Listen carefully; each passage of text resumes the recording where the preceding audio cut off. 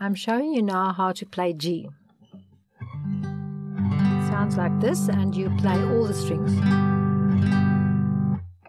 Your ring finger is on the first string in the 3rd fret, and your index finger is on the 5th string in the 2nd fret, and your middle finger is on the 6th string in the 3rd fret. It's a nice full chord like E. The song that we're doing with G is called Home on the Range. I think range means something like a farm. So we've learned the new chord G now, but the song we're doing starts in D. G is somewhere else in the song. There by Buffalo, you'll see the first G. So this song is in D, but it also uses E, A, and G. Home on the Range. 1, 2, 3, 1, 2.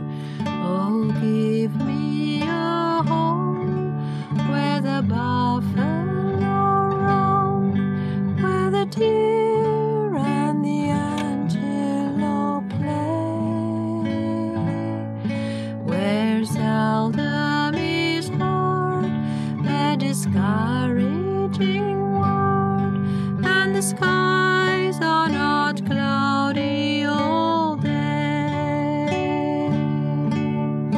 Home, home on the range, where the deer and the antelope play,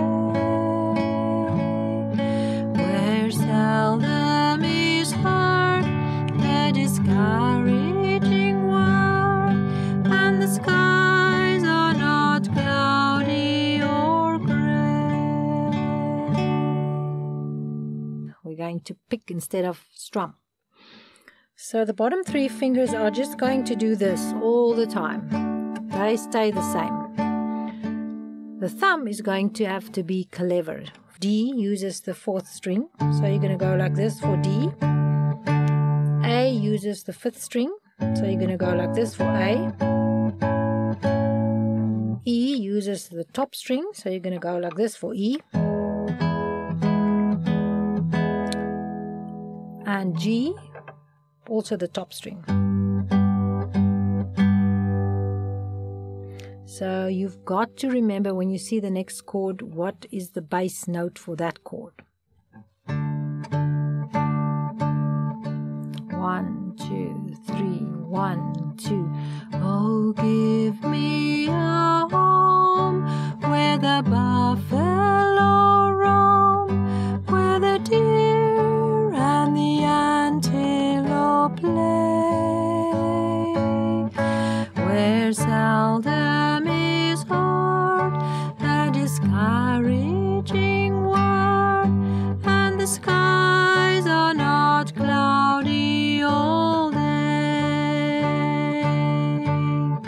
Home, home on the range, where the deer and the antelope play,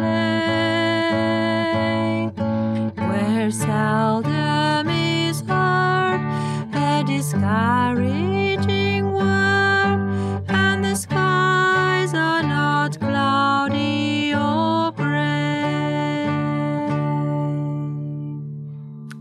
You'll see above discouraging, the G is in the middle of the word, so you change at couraging. You only change where seldom is heard a discouraging word. So the chord is above the place in the word where you must change.